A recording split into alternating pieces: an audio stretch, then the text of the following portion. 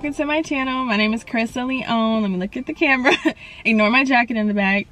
And yeah, this is my first video on YouTube, and I thought, you know, why not go ahead and just do the video that I've been wanting to do forever. It's been 3 months since I got my truck, and why not introduce her to you guys? As you guys see by the title, this is my Jeep Wrangler Unlimited Sahara Altitude. So basically the altitude is going to be your mid-grade between Sahara and the high altitude.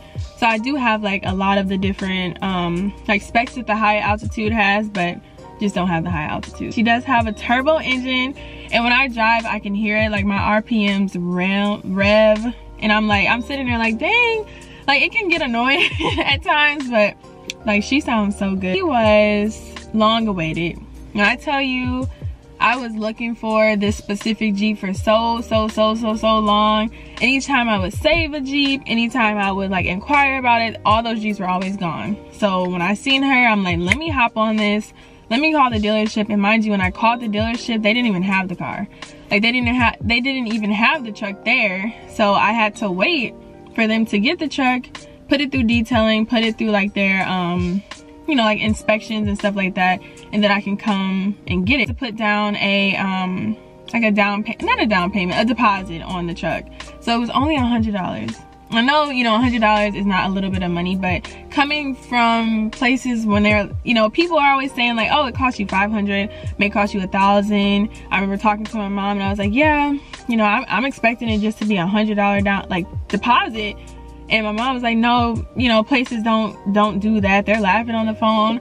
But this truck was only $100 to hold it. So I'm like, my boyfriend paid for it. I'm like, perfect. Like, this truck is, you know, it's mine if I like it. So let's get more into like how much it costs and all of that. So like I said, she is a 2020 Jeep, and out the door, I did negotiate over the phone.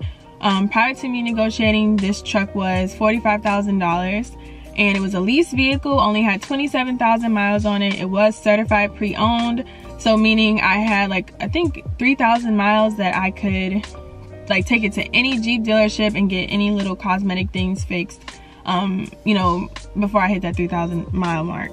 So yes, after negotiating, I was able to get her to out the door, including taxes, license plate, all those fees, I believe like $44,700, I think, which to me, I mean, it might still be, you know, high to some people, but I feel like that was a deal, especially for the year, because I wasn't even looking at a 2020.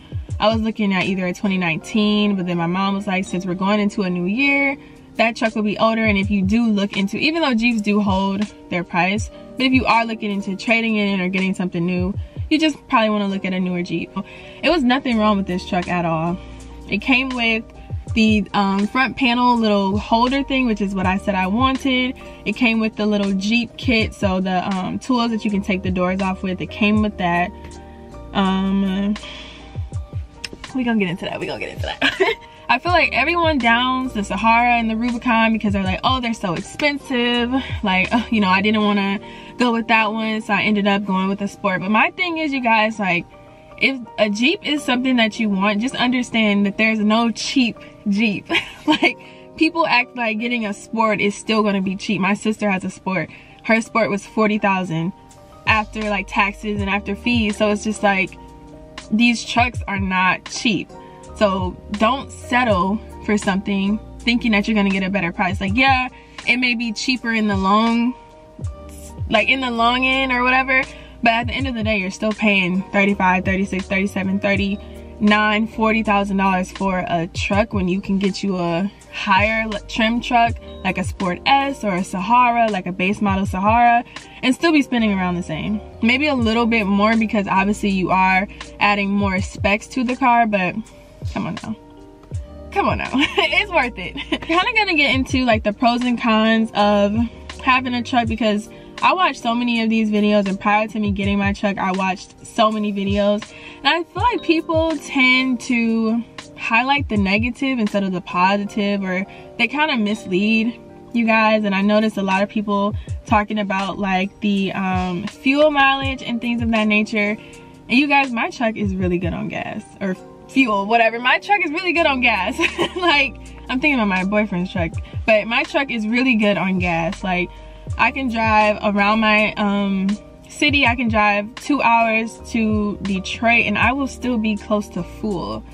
So I don't know if it's just my higher power blessed me with the perfect truck. I don't know what everybody else has going on, but my truck is really good on gas. Don't believe what you hear. Don't believe anything that people are saying. Always do your own research, or go test drive one and have them tell you, you know, a little bit about the truck. But, or you know what, I feel like a better way to do it is rent a Jeep. Like in the summertime or right now, whatever, go rent a Jeep, drive it around, maybe get it for like a day or two or for the weekend, and just see how much it costs to fill up, see how good or bad in your opinion it is on gas, and then you can kind of see if this is something that you want to get yourself into. I used to rent these all the time and I hated them. Like, I used to hate them because I'm just like, this does not feel like a truck that I can get in and just go. You know, like, I can't just get in and go. This is like you gotta get in it, you gotta like put some, like, it's a big body. So it's not just gonna be moving the way you want it to move. Like, it's a big car. But nevertheless, beautiful. I love it. So when I was looking, I was really specific in what I wanted. And I wanted the LED light group. My headlights are so bright, like literally so bright. I never have an issue driving at night. I didn't want the halogen because I did not like the way it looked. I didn't like that it wasn't that bright. And you guys, these trucks are expensive. Get what you want. Don't settle. I don't care. I don't believe in settling in life. Get what you want. So I wanted the LED light group. And then these things that my truck come with are just add-ons. So I do have blind spot detection. I think maybe it comes with the LED light group, I'm not sure, but I do have blind spot detection. My truck did come with the hardtop bag. I do have leather seats, leather heated seats. I have I want to say this is like a wrapped or coated leather steering wheel, and that's heated as well. I do have all weather mats, which if you guys have a Jeep and you have these mats, please let me know like how you keep them clean, because they look so nasty. Like, they get really dirty really quick, so it makes it look dirty in here when I like to keep my car clean at all times. So it's not dirty in here. When you guys see the video, don't be judging me. I'm not dirty. It's just these dang on mats, okay? So all weather mats, and also with the Sahara altitude, everything is blacked out. So like the little badges are blacked out, the Jeep sign is blacked out, and my truck does not say Sahara. It just says Jeep Wrangler Unlimited. That's it. So you really don't know what it is unless you know about Jeep. But yeah, I did go with, I think with the Sahara altitude, you do get everything body color. So like my 3, so these are the 2, and then I have the big one, the 3rd one, that is body colored as well. So I didn't want the 2-tone, nothing wrong with that, but I wanted everything to look body colored. You know, I feel like there's different people in this world, and I'm more of a luxury, classy type of girl. Like, I'm not really rugged. I don't want that really like rugged look. I just like the one color, classy, all blacked out look. So that's what we got. I do have keyless entry, which is something that I did want because coming from my previous car, didn't have that. And also remote start. I live in Michigan, so y'all, it's cold as hell, okay? And it's cold in my truck right now, but I have it off. I don't know how long it's gonna take me to film this, but like, I wanted remote start, because it gets cold. Your truck is already warm by the time you get in here. I can drive with my, you know, my hoodie or my tank top or like whatever on, and I'm good. So so also I do have these little, I don't know if you guys can kind of see it, but I do have these insulators. My sister ended up putting them on her truck too. So I can't really say like, you know, the difference, but I do notice in my truck versus her truck, the sound system is crazy in here. Like, the bass be booming. Like, y'all wouldn't even know that I'm in here. If you seen my truck riding around, like, you wouldn't think I was in here.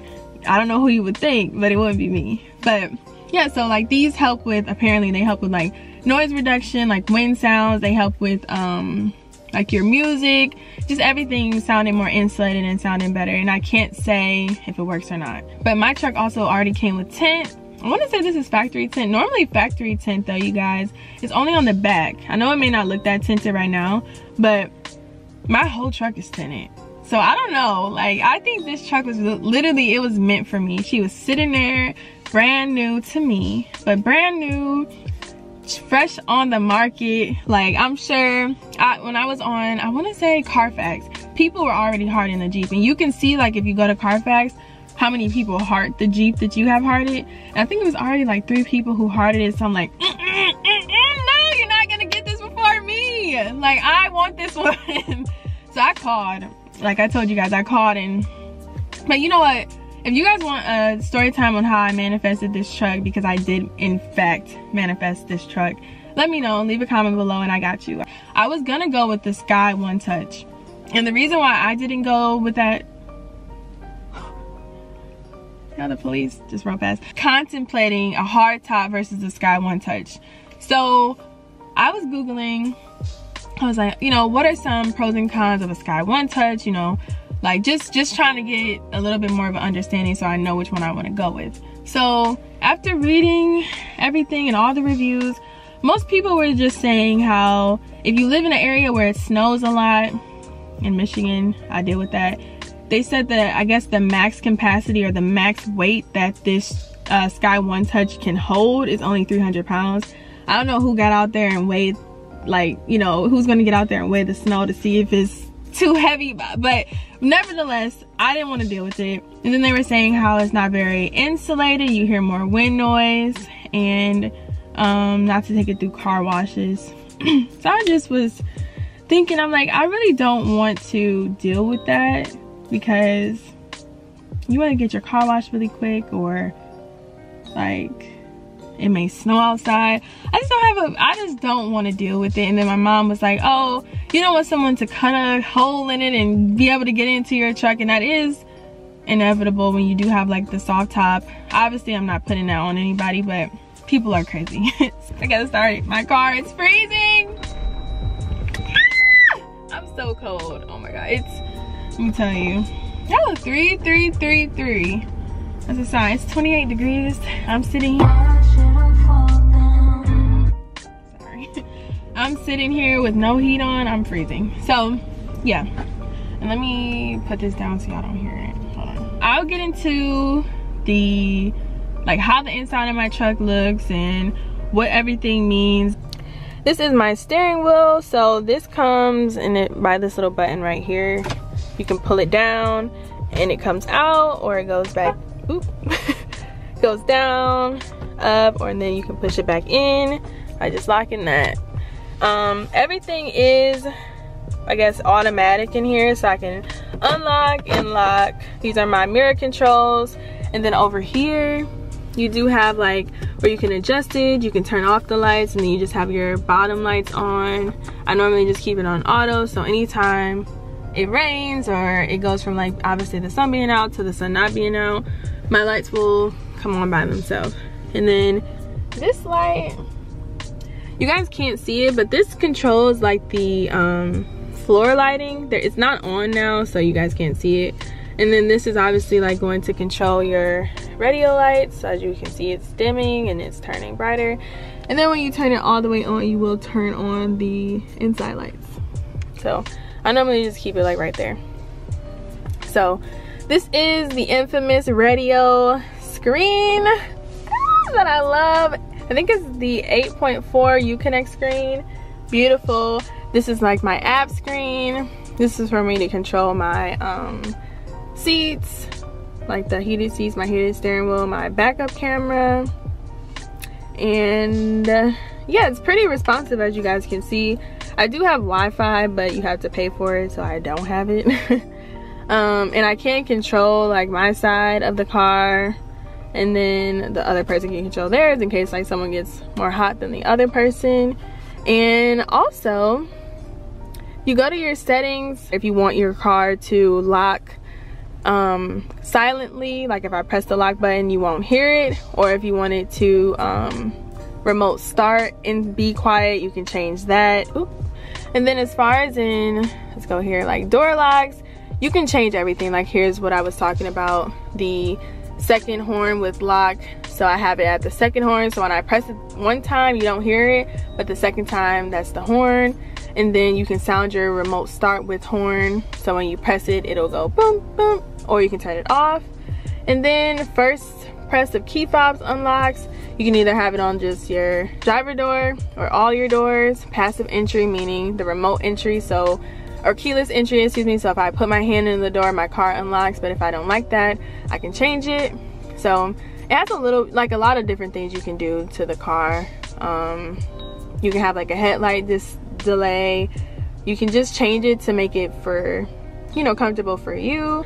This little cord that I keep in here, you have like this little aux cord, and then you have, this is for my iPhone, and then you have this cord, so you know, other people can charge their phones too.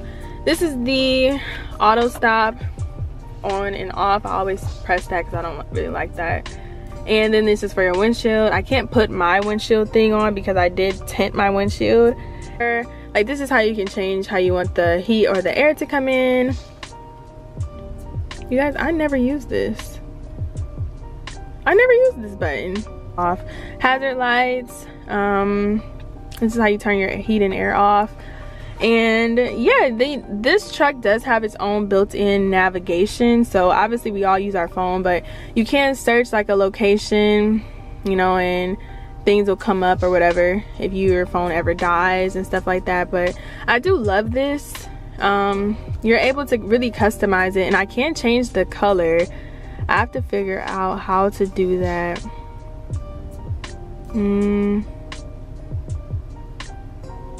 I was doing it one night when I was just sitting here bored. Oh, set theme. So if you go to set theme, you will see like all of these. Sorry, my hand's in the way. So I set mine to this one, but you can see like this screen display. It's green. Then you have this one. Sorry. That's orange. Let's look at this one. It's orange too. But if you can look in the back, you can see the differences, like this actual screen, like how it's changing. So yeah, I think we were here, y'all. No, we were here. Girl, which one did we have? Oh my gosh, I know it was blue. I mean, it was green. Let's just keep it there. Do y'all like that? I don't know. I don't want it to be orange, and I don't want it to be red. I wish they had a pink one. Like, who made this the colors? Like, I want pink.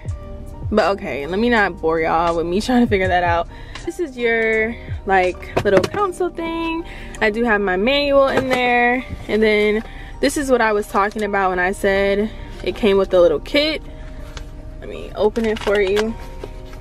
So it comes with a little kit for you to take the doors off, and it gives you like instructions on how to use it. And yes, so that's kind of it on the front. Let's go and do the back. The back seat, I do have water in here, so just ignore that. So these are the all-weather mats, and I don't even have no one sit back here, so I don't know how that's like that. But these are the all-weather mats. And then this is how you let the windows down in the back. You do have this little plug here that you can plug stuff up with, and then you have like stuff for the back seat people to be able to charge their phones too. And then right here is the cup holders, but my waters are blocking it. So like I said, I do have the leather seats, and it looks really good. Everything is black. My trail rated badge, the Jeep sign, and then it just says Jeep Wrangler Unlimited. Doesn't say Sahara. I do have a gas cap. It came like this, so I did not have to buy this or anything like that. And yeah, I think it looks really cute. This is for my blind spot detection. That's on my, let me see if I can show you. Can y'all see that little triangle?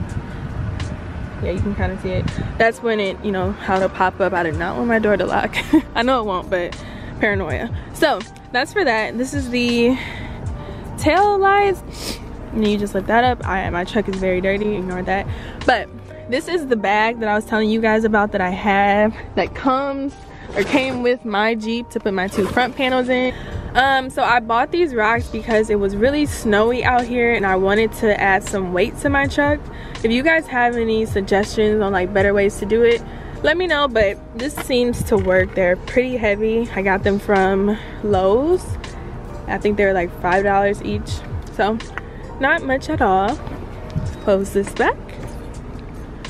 Yeah, that is her.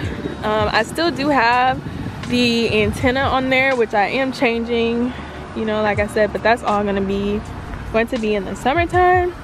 And these are the LED lights that come with my truck, and you guys can kind of see like my windshield tint. I was pretty dark in there, you cannot see me, which I love. I want to show you guys a little Easter egg that I hadn't seen. Look at that, little sandals, so cute. But yeah, let me get back in the car, y'all. It's freezing.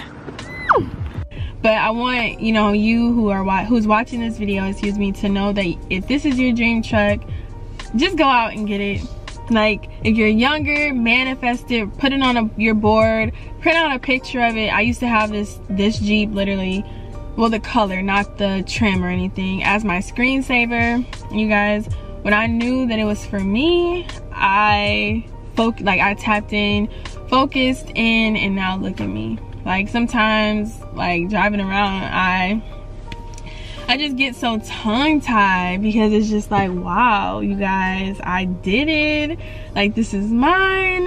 And yeah, like, I'm one of the people who you guys are gonna click and you guys are gonna watch, and I'm gonna be a part of the algorithm that I used to watch. So this is just testimony for you guys to go out and do, and even if it's not a Jeep, go out and do something that you want to do in your life, because I promise you that when you achieve the goal that you want to achieve, it's gonna put that fire under your behind and make you just work that much harder to keep it.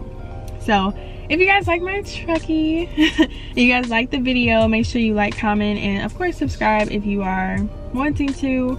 I think my next video, if you guys want it, will be about me manifesting the truck, and how that process went. And yeah, so I don't know what else to say. I'll see you guys in my next video.